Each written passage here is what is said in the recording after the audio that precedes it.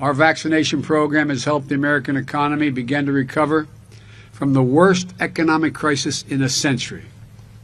Over 2 million new jobs created just in the last 4 months since I've become president. Now, at the White House direction, Democrats in Congress are making preparations to muscle through a bloated spending bill on a unilateral partisan basis.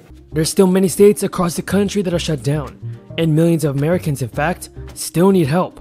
And if you folks agree with me that a fourth stimulus check must be sent out, let's get this video to 1,000 likes. But everybody, President Biden abruptly ended infrastructure talks with Republican senators on Tuesday as Democrats move closer to attempting to pass a bill, a sprawling tax and spending bill this summer, without bipartisan support. In a statement, Republican Senator Shelley Moore Capito stated, "I spoke with the president this afternoon, and he ended our infrastructure negotiations.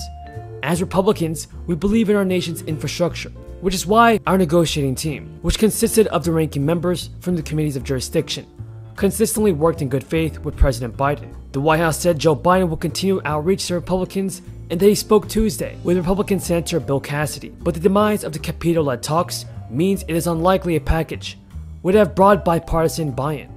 We can't afford to not engage because of what could have been.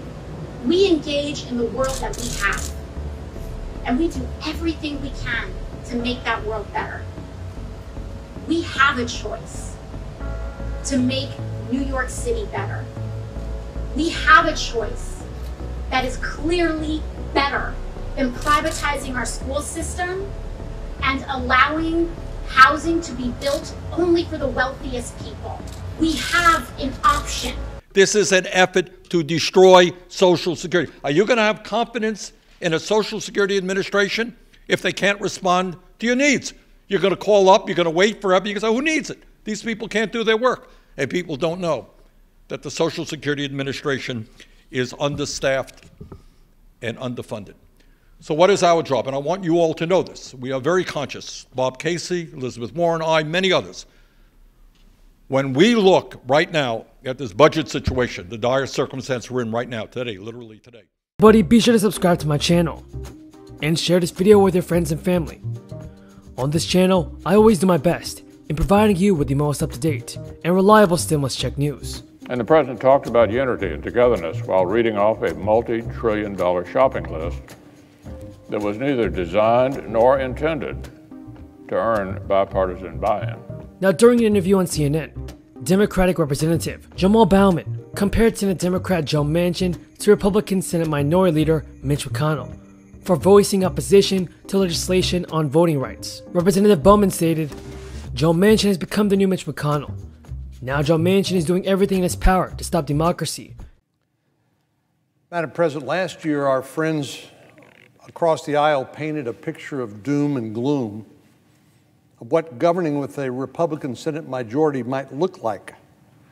They forecast unprecedented obstruction, endless stonewalling, and the inability to get anything done. Now, there's nothing more popular than the myth that Congress is unable to get anything done. It's pretty popular. The press uncritically reports it, even when it's demonstrably false.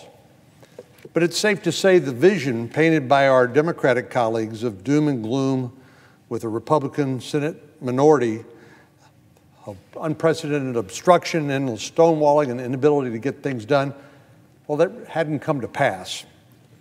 Actually,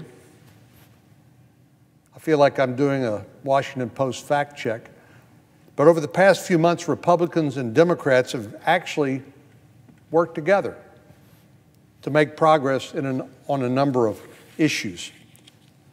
One, I'm sure the Biden administration would confirm that we've been able to confirm a number of nominees for high-ranking positions in the federal government.